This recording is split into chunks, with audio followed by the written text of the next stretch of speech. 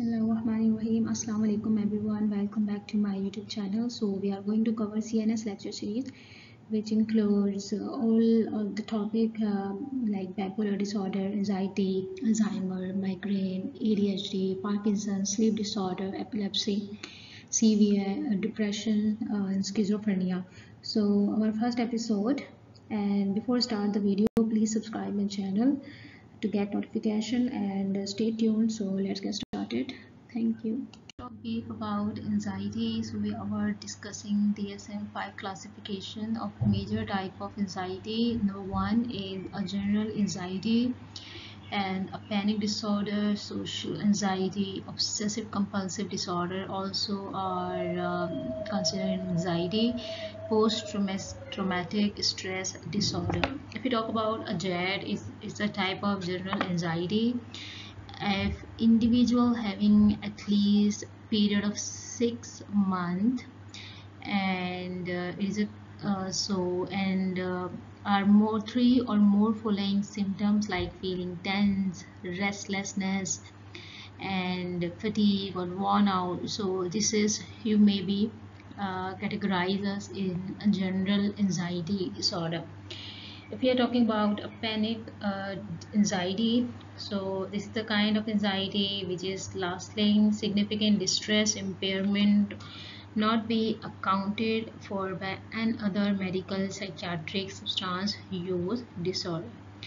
It's a period of 1 month or more than, so you can consider is a panic anxiety. Panic attack usually peaks in 10 minutes and lasts no longer than 30 minutes. Common symptoms experienced during an attack include sweating, chest pain, dizziness, tachycardia, palpitation, abdominal distress. If we talk about social anxiety disorder, which is we call SAD, so it is a kind of anxiety, intense persistent fear of social situation where individual may be exposed to unfamiliar people, to scrutiny by others. So a fear of situation like a public speaking, talking with strangers, eating, writing, front of others. Common physical symptoms includes blushing, cardiac symptoms, diarrhea, sweating, and tachycardia. I think we all are suffering with these kind of anxiety. If in a normally अगर हम इस चीज़ को note करें, so anxiety is obviously it is a psychiatric disorder and it is treatable. But अगर हम आज की बात करें, so I think we all are suffering with any of these type of anxiety. You know, the traumatic anxiety and obsessive is a kind of anxiety which is by trade or by the reason. But if you talk about general and panic and social anxiety, so we all are. Some have, and maybe I have a social anxiety a little bit. I have a fear of speaking in public, like not that fear. I love to speak in front of people, but it's kind of symptoms I have with if I am speaking in front of stage or any presentation. So maybe I had, not that I had, because I am used to it now, but I had this kind of, so this is the kind of anxiety which we are facing in life, but it will resolve and it will end. So there is nothing to worry about, everyone has. So let's talk about a treatment for these three. I will describe the last one in a separate topic because as I told you, this is a complete disorder types of anxiety, but the three I am going to consider in in compiled form. So the treatment of GAD and panic and SAD is the antidepressant. But the first line, if we talk about a first line treatment, then it is a SSRIs and venlafaxine. This is the first line treatment for these three conditions. It takes weeks to months to get response of these drugs, so you don't need to be worried. It is not the kind of treatment you have got a tablet and your blood pressure will come down. So if I'm talking about a psychiatric disease and psychiatric medicine, it takes time to give its therapeutic effects. So it takes approx weeks to month. So it is the goal with treatment, and we also go for a CBT treatment, which is a cognitive behavioral therapy. If you talk about individually GAD, so we can use antidepressant, paroxetine, escitalopram, venlafaxine XR, duloxetine. These are FDA approved for GAD. Anti-anxiety effect from antidepressant occur in 2 to 4 weeks. Imipramine, a tropranil TC antidepressant, it can use as a second line for treatment. If you are talking about, so in GAD, the first line is antidepressant and the second line is TCA. For a panic, SSRI are the first line of the treatment, and it took approx 4 weeks or 8 to 12 weeks to get response to the patient. And we can go for imipramine as a second line, which is highly effective. However, it is used limited because of its side effect profile. And if you talk about SAD, antidepressant are first line also in SAD. Paroxetine, sertraline, venlafaxine XR, fluoxetine XR, Luvox XR, the brand name of it, and mirtazapine, Remeron brand name, and phenazine may be good for a second line treatment. So first line is antidepressant, second line is mirtazapine and phenazine. Okay, TCA are not effective in SAD because of its onset of effect may take 4 to 6 weeks. Some patients not achieve maximum benefit until 12 weeks. So initially we go for a antidepressant with SAD kind of anxiety. So about GAD, it is a rapid symptom relief for benzodiazepine. If you want to relieve a rapid symptom, you can go for a benzodiazepine because we want a sedative effect for a current symptomatic condition. So yes, benzodiazepine most useful when used early in treatment in combination with an antidepressant in GAD. So buspirone, Buspa is a known benzodiazepine anxiolytic useful in treatment of GAD. Buspirone is a second line treatment option and may be most useful in patients unable to take benzodiazepine. Other treatment, hydroxyzine, which is brand name Vestril, pregabalin, and atypical antipsychotic, we can go for it. Panic, benzodiazepine, chlorine, alprazolam, which is Xanax, clonazepam, Klonopin, are FDA approved for panic disorder, and diazepam and lorazepam, we can also go for it in panic disorder. So these are the other treatment option. The first treatment option I have described earlier, which is mostly antidepressant, and second is TCAs. But in panic, SSRI is the first line. In other option, we can go for a benzodiazepine to relieve symptomatic. Phenazine, Narcotil, MAY may be alternative treatment option in panic disorder, anxiety. SAD, benzodiazepine, gabapentin, which is available in Eurantine, buspirone, Bispar available, pregabalin, Lyrica, and atypical antipsychotic may be useful in SAD type of anxiety. So if you want to evaluate the treatment in 3 of the type of anxiety, then GAD treatment response should occur within 4 weeks of starting antidepressant, and if you want a much more quick effect, then you can go for a benzodiazepine. Treatment should continue for a 1 year of period. Treatment should slowly tapered over several months regardless of medicine choosing. So don't be hurry about just stopping the treatment. So it is going to be a tapered dose if we want to complete its treatment.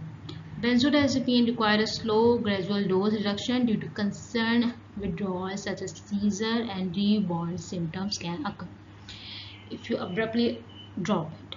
So in panic condition, it takes 6 to 8 week antidepressant initiation.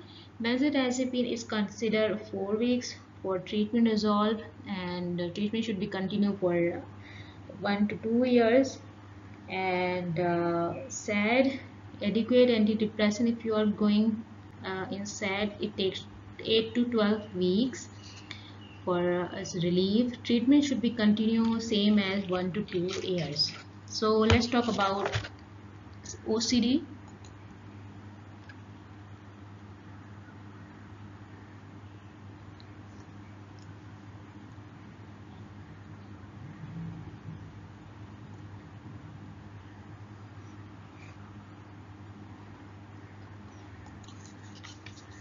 Obsessive compulsive disorder, it is a psychiatric disorder characterized by intrusive obsessive thoughts and ritualistic behavior performed to reduce anxiety. So it is a kind of cooperative approach of patient to reduce its anxiety, and enough to be consuming maximum 1 hour per day. If the patient is doing this, any psychiatric symptoms or anything, it is a kind of obsession is a recurrent, persistent idea, thought, impulse, image that is experienced as intrusive, inappropriate, and cause anxiety or distress. Obsession can have many themes, including aggressive, impulsive, contamination, order, religion, doubt, sexual imagery. So, compulsion is a repetitive act or mental ritual designed to counteract the anxiety and cause the obsession. So obsession is a kind of recurrent persistent idea, and compulsion mean interpretation. So common compulsion include hand washing, checking, ordering, need to confess, counting, and repeating. Clinical presentation, irritable bowel syndrome is also common in OCD patient. If you go for a treatment, then the first line treatment is SSRI in case of OCD, and we can go for atypical antipsychotic. SSRI is still considered first line treatment, and non-pharmacological treatment is the same as CBT, cognitive behavioral therapy. The effect of CBT may take weeks to months. The goal of treatment should be a reduction in the frequency and severity of symptoms. And another treatment option are serotonergic antidepressant, which is, as I have told, that it is a basic treatment for OCD, and it includes fluoxetine, which is available Prozac, fluoxamine available Lovox, paroxetine available Paxil, sertraline available Zoloft, fluoxetine available Prozac, fluoxamine, Luvox, sertraline, Zoloft, FDA approved for children with OCD. So I have experience in a center of behavior, so I have seen these kind of patient, severe patient in these type condition. Clopramine and a frenil name available, and I have seen medicine. I have deal with this kind of, because you need a proper check out. If you are working in a normal pharmacy, this you have to just deal a prescription and you get to prescribe it. But if you are dealing narcotics medicine, so you need to be more vigilant, more active. These kind of patients and their family members are quite tricky, because their patients are suffering with mental disease. The physical disease is another side disease that we can cope with it, but a psychiatric disease is a very dangerous disease for the patient and for the family himself too. So they may be trying to trick with you, so you have to be so alert in this kind of pharmacy and situation. So antidepressant with strong serotonergic properties, which is a clomipramine and afrenil, available for OCD both in children and adults. The dose is 25 mg per day, and maximum could be 250 mg per day. You can go for antidepressant like venlafaxine, Effexor, mirtazapine, Remeron available, phenazine, Nardil brand is available. Another option is atypical antipsychotic, which is olanzapine, Zyprexa name available, quetiapine, Seroquel name available, risperidone. Risperidone is a multinational brain, I am telling you. So atypical antipsychotic augmented with atypical antipsychotics recommended after 3-month trial of a maximum dose with antidepressant. If you are not getting result, then you can go for this augmented therapy, mean you adjuvant therapy, like you can add this drug. Atypical antipsychotic may be particularly useful for the treatment of tics kind of disease. Evaluation, it's about 4 to 6 weeks can take. You have to go for 1 to 2 years for the treatment. A patient should fail 2 or 3 trials with SSRI before moving to clomipramine, yani epinephrine. Combination treatment SSRI, clopramine or augmented of an antidepressant with an atypical antipsychotic can treat tried in patient with OCD. Let's talk about PTSD, which is a post-traumatic stress disorder. It is a usual mean there is a kind of stress, kind of trauma the patient is go through in the past. So these kind of symptoms and some traumas are unforgettable. So it is a psychiatric disorder, large recognized combat-related phenomena, and it's also in civilian as well. Diagnose the traumatic event must cause anxiety, impairment with individual's ability to function. Lastly, symptoms cannot be caused by another psychiatric, medical, and substance use. PTSD, re-experiencing, avoidance, increase, arousal, least one symptom from re-experiencing, avoidance, and increase arousal. There are 3 kind of symptoms.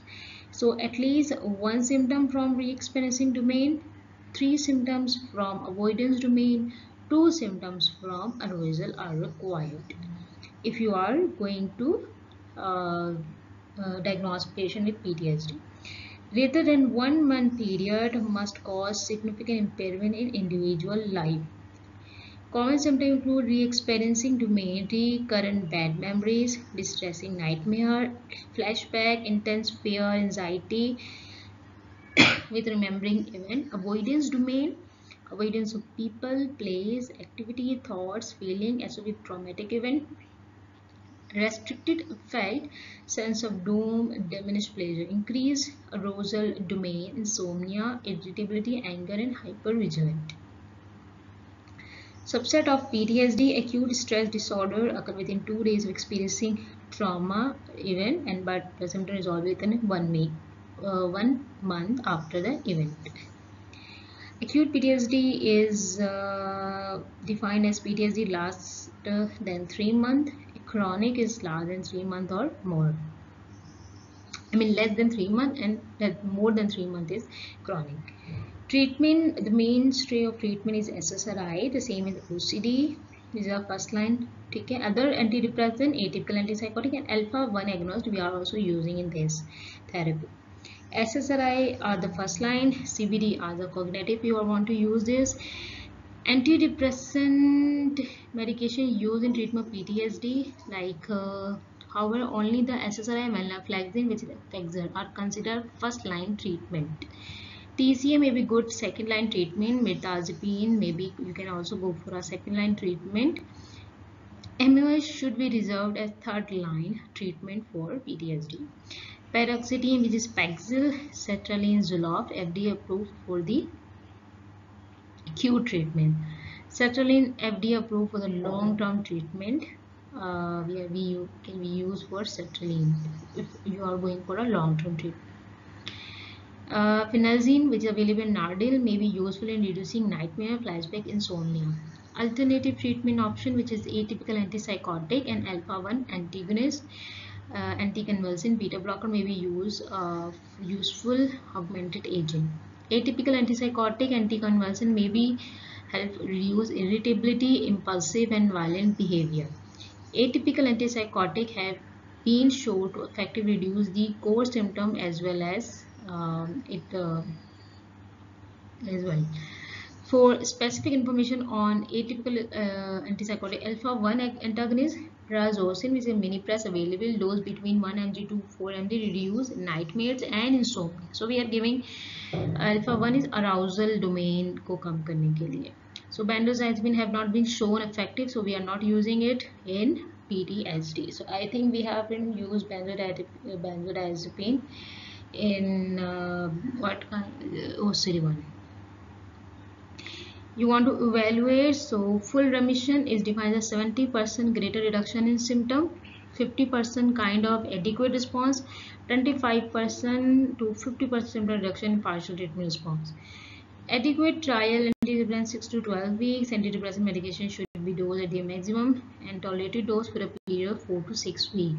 Treatment should be continued a period of 1 year with slow gradual taper over the course of months or a year. It's depends on the patient condition. Thank you for watching my video. Please like, share and subscribe my channel for more videos. If you want me to like to share any suggestion for future videos, please do comments. It will be highly motivated and pleasurable for me to continue this learning platform for a medical professional. Thank you. Allah Hafiz.